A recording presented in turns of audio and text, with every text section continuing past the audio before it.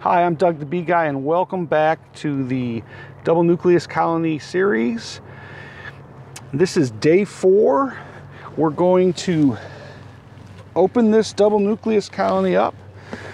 And if you remember, one side, we installed packages in both sides.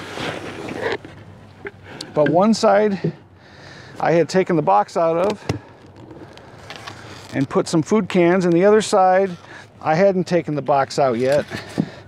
And it's been 4 days. I should have come back after one day and taken this box out. But it's just been really bad. The weather's been really bad and I just didn't want to bother them. And this particular one, I'm just going to shake those guys off. This particular nuke, there was some honey in these frames from last year, so I didn't worry so much about getting back here and getting them some syrup or a feeder. So that was the reason. But when you upside down the package like that, within about an hour, the bees will go down onto your drawn comb immediately and start cleaning it, working on it, smelling it, doing all the things that they do. They love it when you can install them on the drawn comb. If you want to check out my beginner beekeeping series, I installed a package on plastic frames with nothing on them. They had a little wax, but they hadn't been built out, and those bees would not go down on there. I literally had to shake them out. So if you can use drawn comb, it makes a huge difference. The other thing is, since it's day 4, we can see if the queen has been released. And yes, she has. So you can see here that the queen candy has been released. There's a little bit of paper there, but the hole is empty. So the queen is out. There's a few bees in here. And we can leave that there. It's not going to hurt anything. But what I am going to do is, you saw the feed cans. I have some extra feed cans from some packages that I installed into my 4-way mating nukes, which I'm using different feeders for. And so I'm not going to waste this syrup. I'm just going to put it right here and let them eat it and build up some. So that's all I'm going to do. This other one,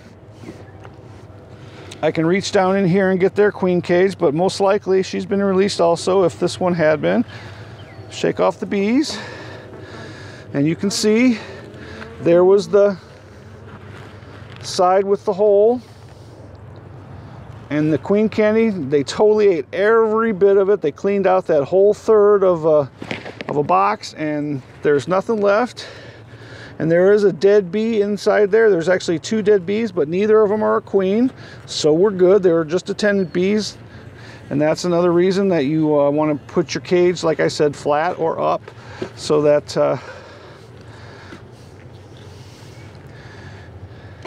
and I'll just throw that back in there.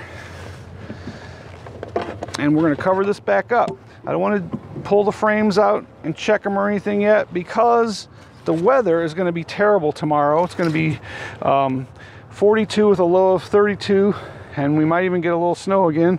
Obviously it won't stick, but this kind of crazy weather, probably the last blast of spring winter. And so I'm not going to get into the actual hive and show you. We'll do that in a couple more days. It's only day 4. We'll do it before day 10, because what I want to show you is to treat these nucleus colonies before day 10. I use oxalic acid, and I make sure that before day 10, when they seal the brood, that I've treated them so that any mites that come from the suppliers get killed.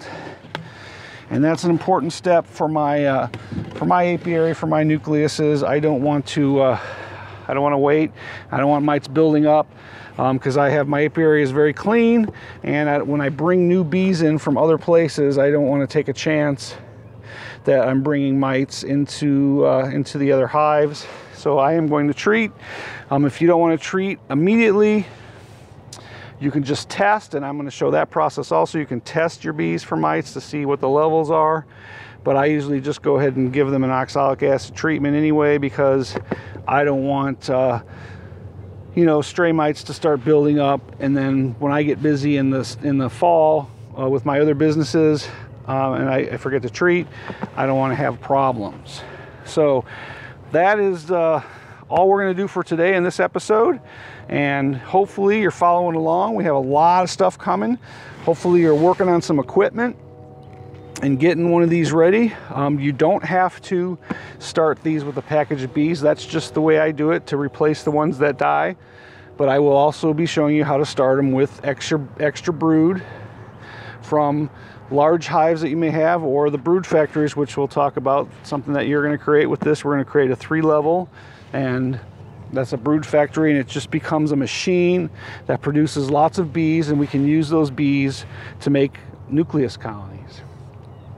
If you're just starting, you'll probably just have the 1 or 2 boxes, and you'll need to use bees from one of your other hives, which is fine. It doesn't take very many to start one of these. I'll also show you how to start it from bees that come from my 4-way mating nukes. If you're looking into making queens, I have a 4-way mating nuke series that talks about overwintering queens, and that is a whole nother part of this sustainable apiary process. So until next time, as always, be extraordinary. Well, if you'd like to become a better beekeeper, consider subscribing. Thanks for watching.